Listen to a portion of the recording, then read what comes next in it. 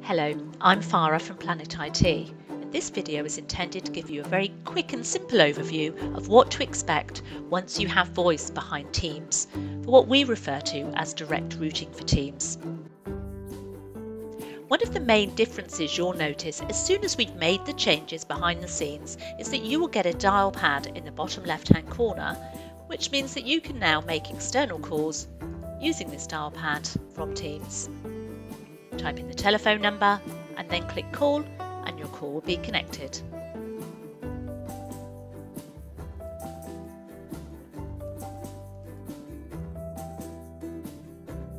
In the top left-hand corner, under your calls header, you'll see you have speed dials, and these are shortcuts that I've created for ease of transfer through to colleagues within my organisation, but also will give me an indication of their status.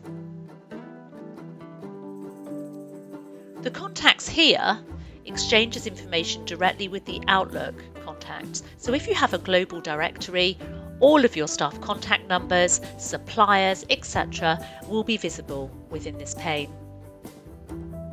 History will show you all call history, chat, meetings, etc. that you've participated in within Teams. And voicemail will show you any voicemail messages you've received, and it will show you the name of the person, if that person's name was in the contacts, or the telephone number. It will also show you how long the message is, the date and time that the call was received. What I'm going to do now is to show you a call coming in and also transferring a call. So shortly a call will appear in the bottom right hand corner of my screen, and then all I'm going to do is click the answer button to accept the call. Now I've answered the call. A call duration timer starts in the bottom left hand corner, and I have a number of options. I can mute the call, I can open a keypad to transfer a call using a telephone number, or if I click on this option here, I've got a number of telephony related options. I can place the call on hold, and the caller is listening to restful music at this point or information on hold, depending on your preference. Click the resume button to bring the call back to me. I have the option to transfer the call, so I can click on transfer, and then I can type in the name of the person I want to transfer to, depending on how many users you have on this platform, or I can select the person I want to transfer the call through to by a double click, and it will transfer the call. So that's transferring a call, and that's what we call a blind transfer, so that's not announcing the call through to the individual.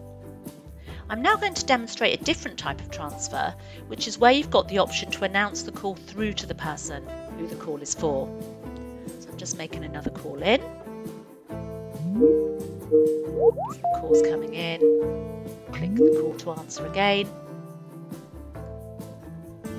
I've got the option to park a call, which I'll go through in a moment, and then consult, then transfer. If I select this option and then choose who I wish to do this call with, it gives me the option to actually type in a message and then transfer the call. So I can say to James, it's urgent regarding an installation this week, so he's pre-warned as to what the call content is regarding. If James decides he can't take the call, I can drop the call through to his work voicemail rather than dropping the call straight through to him and not giving him the option, or him waiting a number of rings before the call then trips to voicemail. Teams would do a couple of comfort rings, so the caller will be unaware that they're being called directly into voicemail. So I'm going to transfer that and hang up. Perfect. With regards to voicemail, to listen to a voicemail message, this is nice and straightforward. All I'm going to do is double click on here and then click on play. It will play the message to me. It can also transcribe the message for you, providing there aren't any strong accents. This is a work in progress. And then you have a number of options here. You can mark it as unread to flag up to go back to it at a later stage, delete, call it back, add it to your speed dials, add it to your contacts. So I'm going to delete that there. If we now go to speed dials, this is where you can customize Teams to reflect how you want to use it as an individual. So if you click on add speed dial, you simply add in the name and telephone number of the person, click add, and they will then appear in the screen here.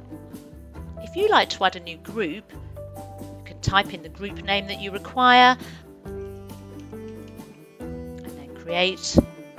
It will create the marketing option here, and once you select it, you have 3 dots here where you can add contacts to that group.